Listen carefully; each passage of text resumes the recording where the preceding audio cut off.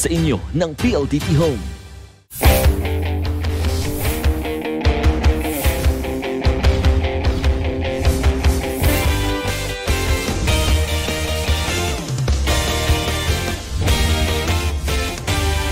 Partner, ngayong gabi, kilalang angkan itong ating makakapanayam. Pero hindi sa sanglaan. Ayan, alam na natin. Pero pagdating sa sanglaan, ay talagang ito maririnig una nating maaalala, di ba? Tambunting. Yan yung matunog na mga pawn shop. Pag pawn shop ang pinag-uusapan, Tambunting talaga eh. Pero nilinaw naman yan na hindi sila yung side na talagang yan ang negosyo. But they're also into business. Pero ibang klaseng business naman pala, no? TV production pala. Yes. Sila ng asawa niya. So, at sa kanilang pamilya, tanging siya ang politiko. Yun. Oo. And pinagkatiwalaan din, ha? Pinagkatiwalaan na rin siya, no, ng mga taga-Parañaque in different levels, ano? Naging konsehal siya. Of course, naging congressman dati. At ngayon, nagbabalik na congressman, no? Itong 2022 elections, umaasa pa rin siya na nandun pa rin yung trust and confidence ng kanyang mga kababayan. In the run-up to the 2022 elections, we go local. We look into the politics in your province, city, and barangay and talk to the people who have a direct hand in your lives. I'm Taruc. And I'm Cheryl, Cosim. As they say, all politics is local. Gustavo Tambunting's surname may sound familiar, but that's not exactly his family's heritage. Still, Gus Tambunting has a stellar lineage. He's the eldest grandchild of the Queen of Philippine cinema, Mila del Sol.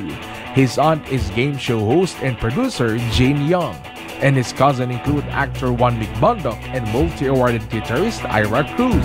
Because of his showbiz background, his first job fresh from college was associate producer and sales manager of his aunt's game show.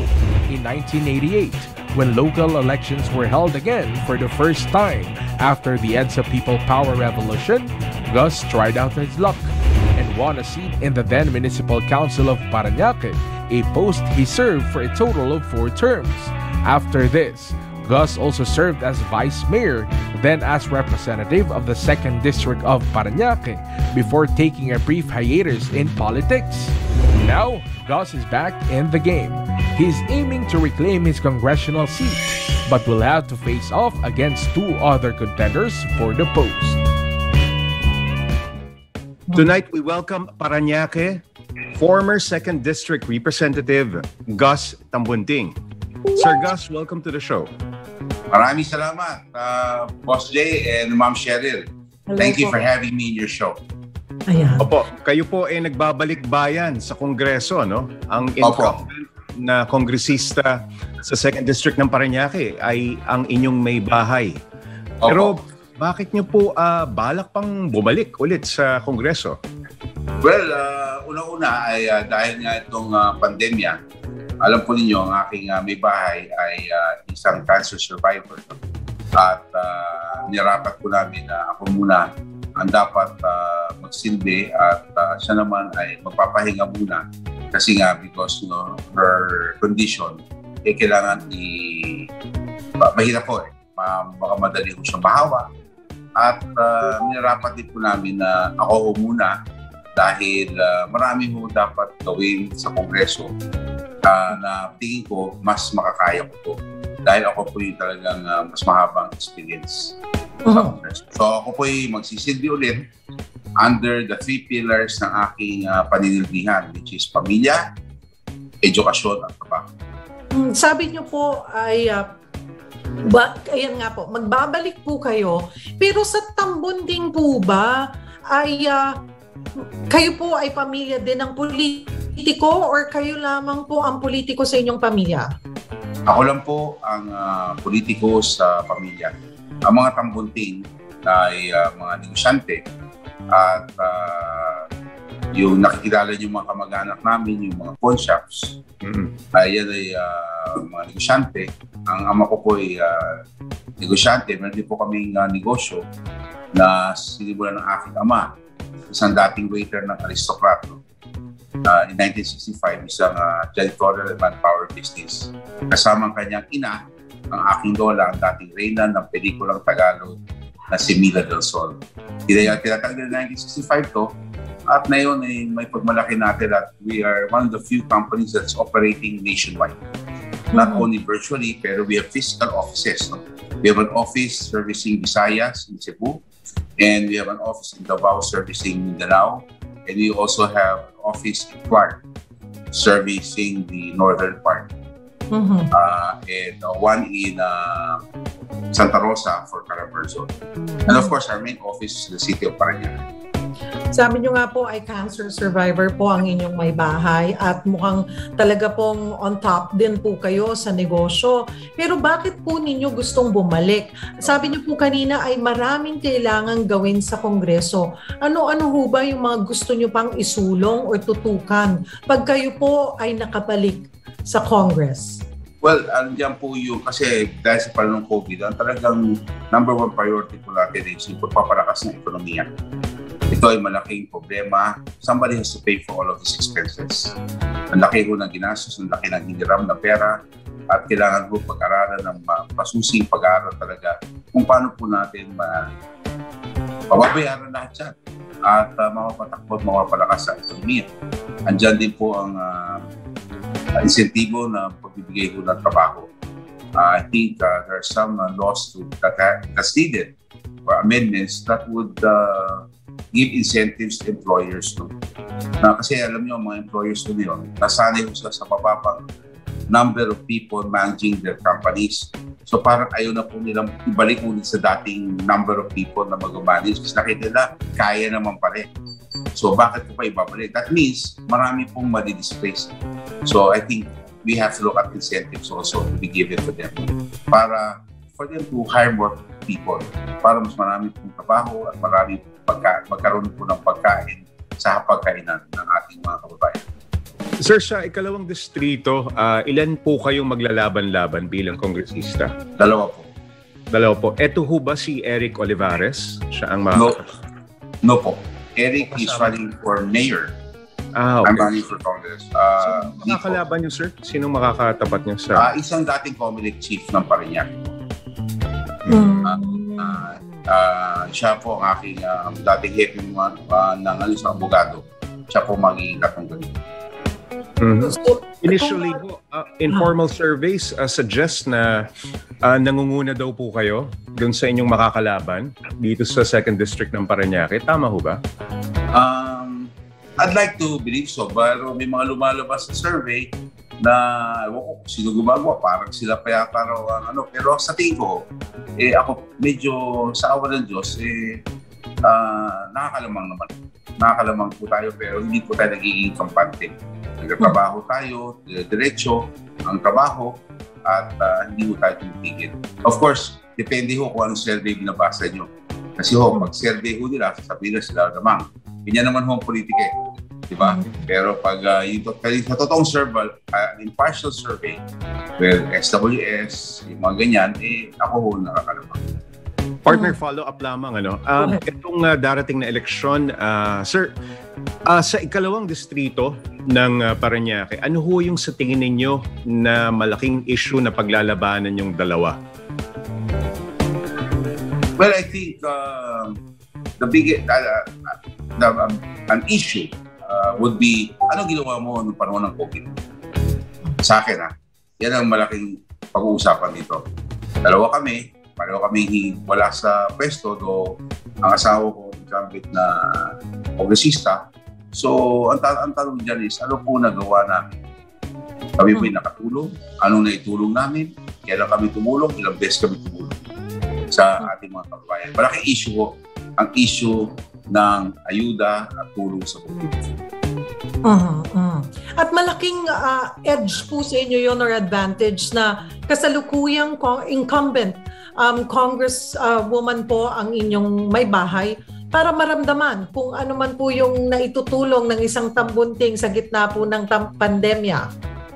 Opo, definitely it's a advantage pero I think swerte rin po kami kasi talagang marami pong kaming tumutulong, meron pong kami foundation na kung saan talaga ever since ay talagang tumutulong kami sa aming mga kababayan. Especially, alam po ninyo, sa Kongreso, halos wala namang pondo pang bigas. Walang pondo pang wala namang kabila. Puro infra lang ang pondo po ng Kongreso. So, ang ginagawa ko namin, talagang gumagawa kami paraan sa sarili naming bulsa at syempre, hinihingi namin sa mga kaibigan para po maitulong sa aming mga kababayan. Kasi ito po ay sa COVID, ito po ay hindi panahon ng pagtitipid. Dito talaga, tulog talaga dito. There's kasi talaga hindi natin alam po anong ending ito. When we started, we didn't know how this was going to end. And up to now, we thought months back, matatapos na, tapos dumating si Omicron. Diba? Buhay na naman si COVID. Ngayon sabi na, come March, balita ko, mag-alert level 1. I hope talaga mag-alert level 1. Wala namang pinsan na lumabas na naman si COVID. Sila, Delta, Omicron, mamaya, sino pa lalabas na, di natin. Alright. Kasi ibang variants yan. My sister, who's a nurse in New York, was telling me there's 37 variants of this virus. They just don't know which is deadly and infectious and which is not. Alright, partner, pulsuhan din natin ang Parañaque, syempre. Kasi painit ng painit ang eleksyon po, And itong presidential balls at vice presidential balls, inaabangan po talaga ang bawat kilos nila at galaw. Diyan ho ba sa Parañaque, sino hong nakakaungos dun sa mga tumatakbo pagka-presidente? Pero bago nyo sagutin yan, Mr. Tambunting, we'll just pause for a short break. You're watching All Politics is Local. We'll be right back.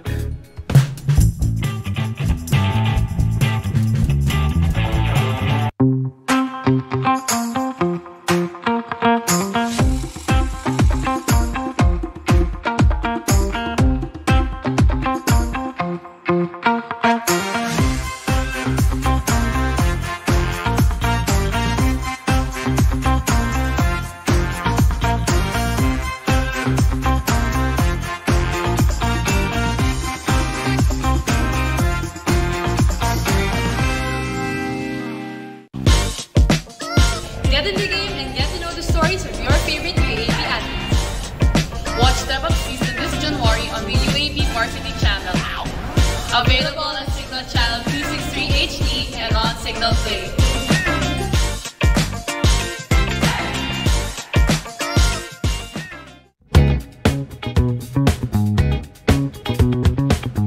Welcome back. You're still watching All Politics is Local. With us, former 2nd District Representative of Parañaque, Gus Tambunting, na ngayon po ay umaasang makakabalik sa Kongreso. Pero gusto natin tanungin sa hanging question po ng aking partner muna, Mr. Tambunting, ay sino ba ang mainit on the ground pagdating sa 2nd District po ng Parañaque, pagdating sa presidential and vice presidential race? Well, Pico, as the national surveys will show, it's representative also of what's happening here in the city of Parañaque, not only in my district. Ang naglalabanan mo talaga dito would be, for president, would be Denny Robredo, Vice President Denny Robredo, and former Senator Ferdinand Marcos Jr. Sila po ang naglalaban. Ganon din right sa vice presidential, kung sino po yung mga running mate nila? Ang malakas, Opo. Well, ang matunog sa ngayon, pero pwede magbago lahat ito. Si Davao City Mayor Sara Duterte at saka si Tito Sen. Sila po ay medyo malakas ang dating mo dito sa Parañaque. Yun ang mga pinag-uusapan na pangalan. Pag umiikot po, yan po yung mga narinig paramihan. At sino po ang inyong kaalyado doon, Sir Gus? Well, ako kasi I belong to a party, no? My party is National Unity Party, NUP. And I still have to wait, no? Oo nga. Kasi wala pa akong instruction sa amin. Pero ganito ba talaga pag presidential race, ang tagal bago magdesisyon? Parang ngayon po medyo mas matagal kesa yung mga nakalipas na mga presidential election. Opo yun nga nararamdaman ko. I think it's because also the situation now wherein you have the ruling party, PDP Laban, where everybody's aligned but does not have a presidential candidate. Yeah, I think that caused so much confusion and now has kind of medyo na-discourage ba ng konti yung dynamics ng alignments. Bakit hindi pa po sabihin na, since wala naman tayo talagang kandidato, binibigyan na namin kayo ng freedom na suportahan kung sino ang gusto nyong suportahan. Actually, yun yung inaantay po from the top. Inaantay po yun from the top. No? And inaantay po yan. At kasi katulad yan, they still have the sitting president waiting, yung mga PDP ho dito, inaantay na ko sabihin po ni Presidente Duterte. Kasi di ba sinabi niya na nawala siyang i-endorse ang pagkapangulo? Sana yun ho, yung sabi niya. Hindi ho natin magiging bukas kung yun pa rin pwede ho magbago isip niyan. So magsalita na si Pangulo na ano ho ba, magkakanya-kanya na ba tayo? Or Tama. Diba? Yes. So ngayon, medyo everybody's gonna wait and see mo. Nag-aantay kung ano sabihin po ni Presidente. Okay. Doon na po tayo sa ating dun sa dalawang diretsahang tanong, nasagot na ni congressman. Partner. Go ahead. Sige, itong pangatlong diretsahang tanong natin, partner, may kinalaman sa basura, no? Garbage Island. Last year, Parañaque's Garbage Island made it to the news, but in truth, Parañaque's perennial problem of garbage flowing down to Manila Bay from creeks and esteros has long been an issue, even during your time as Vice Mayor. Diretsahang tanong po, ano ang ginawa ninyo para ayusin ang problema ng basura sa Parañaque? Well, malaki ho ang bago pagdating po dito sa Parañaque. Under the stewardship of Mayor Edwin Olivares, ay dito ho ay naging masusi ang pagkokolekta from the source, no? Hindi na ho dati nakikita natin na tinatambak sa sukat tapos pipick upin after 2 days hanggang maging kabundok-bundok na yung basura. Tapos yung cemetery, hindi na ho namin naging dumping site yan. Talagang nilalabas na ho sa Parañaque yung basura. So as far as garbage is concerned, talagang malaki ang improvement as far as collection is concerned. Ngayon, pagdating naman po sa estero, yan ho talaga naging problema. Kasi ho, alam nyo, ang example, sa district ko, hindi naman ho sinadyang naisip ng mga developer, like example, BF Homes, na magkakaroon ng mga SM dito at iba pa. Diba? So, ang mga pipes ho dito, kaliit-liit. Maliliit ho ang mga pipes dito, ang mga tubo dito, ang waterway ho dito, ay halos madali ho mabara. As why, nung ako inaupo, ay aming tinignan to, and we are now very proactive. Hindi pa nga nagbabaha, minsan inaayos na po namin. Kasi alam namin, kaduktong yun ng isang area na naayos namin. Kasi kung malaki yung tubo nilagay namin dito, tapos yung kabilang area, maliit ang tubo, kailangan ayusin namin yung maliit na tubo. Minsan, sasabihin sa amin ng mga tao, wala din naman bumabaha dito. Ang sinasabi namin ngayon, hindi bumabaha. But eventually, babaha yan. Because you can imagine, malakas ang agos ng tubig sa kabila, tapos ang sasalo, maliit na tubo, magbabara dyan. So that's why we're very, very proactive in fixing our waterways in the city of Parañaque. Even our drainage system, inaayos yung talaga na mabuti. Sir, during your time in Congress, you showed support for the bank liberalization law. Full foreign bank entry has been given when it comes to full foreign ownership. A bill has been passed in the Senate. The House also approved its own version. Diretsahang tanong po, payag ba kayo sa full foreign ownership? Is this something you would support as a member of Congress? Yes, that there has always been a very big discussion as far as that is concerned. Pero ako po, naniniwala ako na dapat po talaga buksan na natin ang ekonomiya natin. Hindi po pwede mo-control. We cannot compete. We cannot compete with the other parts of the country kung magre-rely lang po tayo sa kakayahan natin. kailangan mo talaga magkaroon ng linkages, kailangan mo, we have to open our banks to foreign investors and foreign companies. Ako po, as tatanungin nyo, ako po isang ayon. Alright. We'll just pause for a short break. You're watching All Politics is Local. We'll be right back.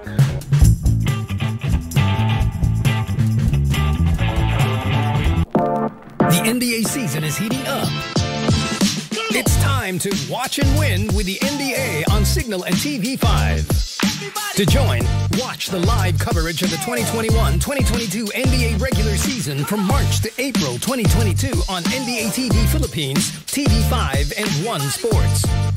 Take a snapshot of yourself with the NBA game playing on your TV as the background. Just make sure that the channel logo is visible. Next, share your photo on your social media feed and use the following hashtags. Once posted, proceed to www.cignal.tv to register, enter the required details, and upload your photo. Lastly, click the submit button to complete your entry. 30 lucky viewers will win Digital NBA Store Philippines gift cards.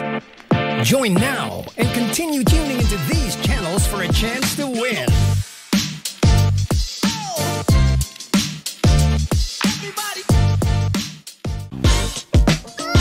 Watch fresh episodes of Step Up Season on the UAP Varsity channel, available on Cignal Channel 263 HD and Cignal Play.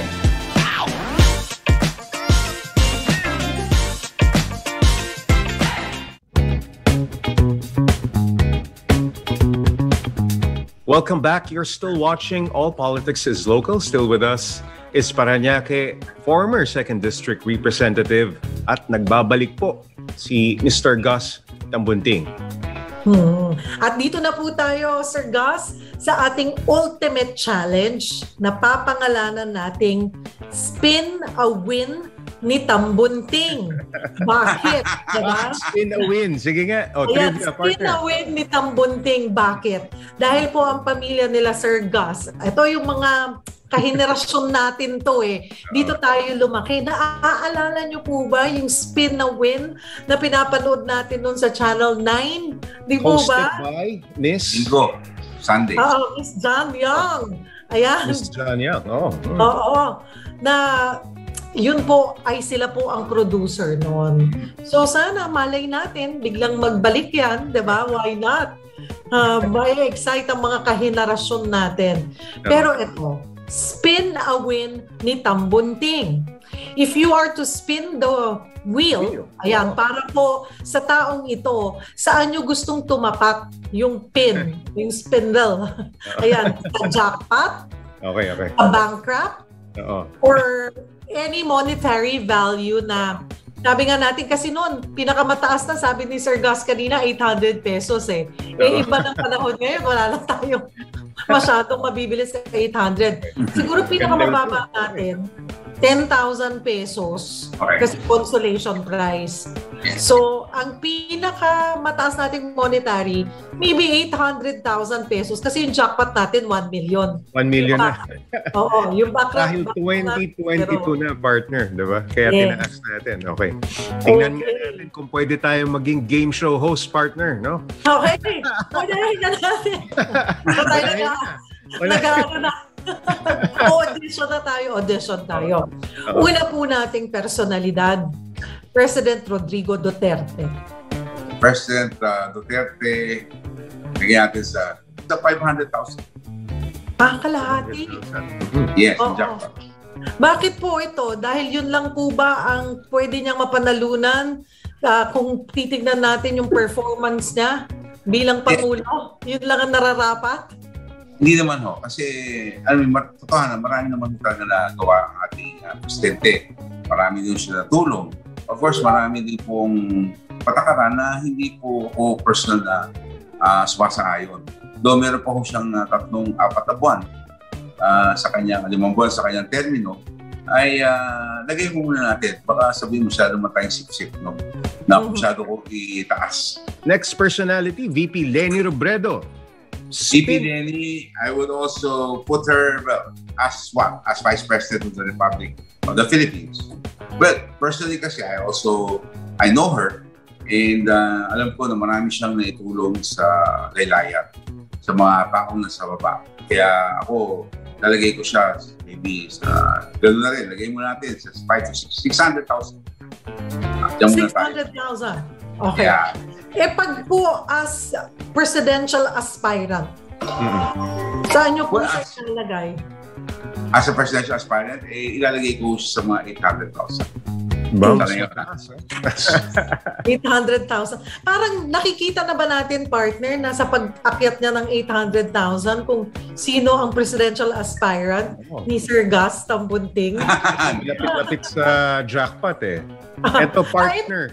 Tignan natin. Baka bago isip niya dito. Okay. So, personality. 800,000 as presidential aspirant. Is si presidential aspirant BBM? Well, right now, kasi yung sa pag hindi niya pag-attend sa mga debate, ako medyo, ako doon. Hindi po ako sang-ayon na hindi mo siya nag-attend ng mga debate. So, ilagay ho natin siya sa mga lower, definitely. We're looking at around 700,000. Okay. Okay, kasi yun ang aking talaga na hindi siya sana dapat harapin talaga yung mga issues. Ako kasi marami yung mga undecided na nag-aantay at marami yung talagang naghahanap ng kasagutan sa maraming tanong na siya lang po pwede sumunod. Parañaque City Mayor Edwin Olivares. Spin a win. Well, Mayor Edwin did a very good job. And he is graduating, and his brother now is replacing him. So I think he deserves the congratulations of not only me but of the entire electorate. So jackpot ba siya? Jackpot? Jackpot ba siya o bankrupt? Hindi ho. Lalagay ho natin sa medyo mataas-taas. Lagay ho natin sa 800,000 na. Wala pa nakaka-jackpot, partner. Wala pa. Parang may... Paligay ko, alam ko kung kanino inilalaan yung jackpot. He's saving it. You can save that. Next personality, eto, partner, masusubukan natin itong si Mr. Gus. Joy Salvador Tambunting. Ang inyong... ano yan? Bankrupt yan? Boss Day! Boss Day! Kalabanin mo na lahat, wag lang asawa mo. Okay? Kailangan ito, jackpot to. Okay? Sabi ko na eh. Yan ang jackpot. Okay? Last na 800,000. Kasi sa asawa ko, jackpot. Okay? Hindi pang ma-double jackpot, no? Oo. Baka triple jackpot pa ho. Grabe. Kasi, ang natutunan ko po dapat ang kasabihan, a happy wife is a happy life. Palagi sinasabi ni Cheryl yan dito. Tama ba, Ma'am Cheryl? Oo. Yes. Agree yan. Kung kayo po, if you're to spin the wheel, saan nyo po or sa ano po sana ang gustong nyong makamit para po sa mga taga Parañaque, ng 2nd District ng Parañaque? Well, for Parañaque as a whole, pag sabihin na natin, kasi dati naman po akong Vice Mayor ng Parañaque, na congressman, dati akong konsihal. And this year, if mananalo po ako sa election, this will be my 9th term as a public official. 4 terms as councilor, 2 terms as Vice Mayor, 2 terms as congressman. And Joy is the First Lady Congress representative in Parañaque. Never pa ako nagkakaroon ng babae dito. First time po nagkababae. And combined, kung manalo po ako pang 10, kung on my own pang 9, ang aking panalangin una ay sana ay matapos na po itong pandemya. At pangalawa, na bumalik po at magkaroon po ng trabaho ang ating mga kababayan. Kasi totohanan, yan yung challenge yun, na magkaroon po ng trabaho ang ating mga kababayan. Well, thank you for joining us in this episode. Parañaque's former 2nd District Representative, Gus Tambunting. We've asked the questions and gotten to know your candidates a little bit better.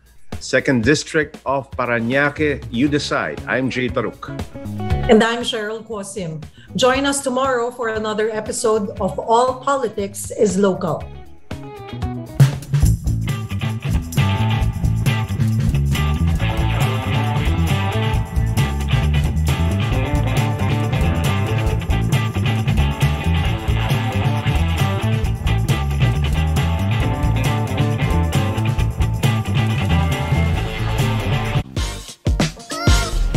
Get in the game and get to know the stories of your favorite UAAP